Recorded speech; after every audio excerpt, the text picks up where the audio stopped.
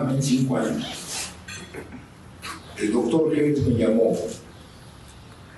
Estaba atravesando por una situación familiar, personal, muy grave.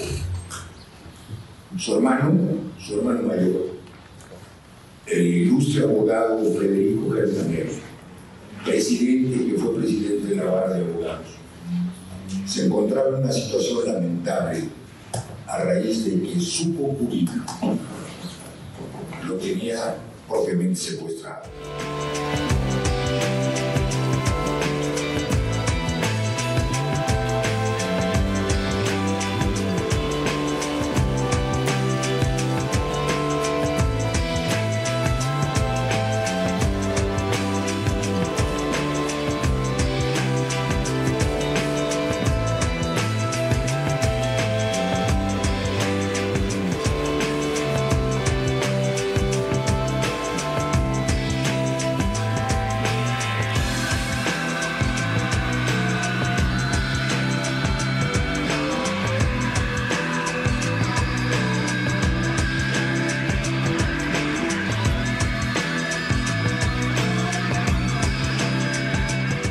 Nosotros, como decía el licenciado Coello, con el libre ejercicio de nuestra profesión, evidentemente podemos atender el caso de varias personas. Si nosotros hicimos nuestra mejor labor en el asunto del doctor Gertz, hasta donde él nos permitió, y ahora lo estamos haciendo a favor del señor Lozoya, me parece que eso es nuestra función, que tenemos el derecho de hacerlo. Yo considero que si hubiera algún conflicto de intereses o si hubiera algún favoritismo por parte del fiscal general hacia el asunto, porque nosotros somos los abogados defensores, pues yo me pregunto por qué la fiscalía solicitó una orden de aprehensión en contra del señor Emilio Lozoya por un delito que no ameritaba prisión preventiva oficiosa, que pudieron haber conducido al proceso de otra forma.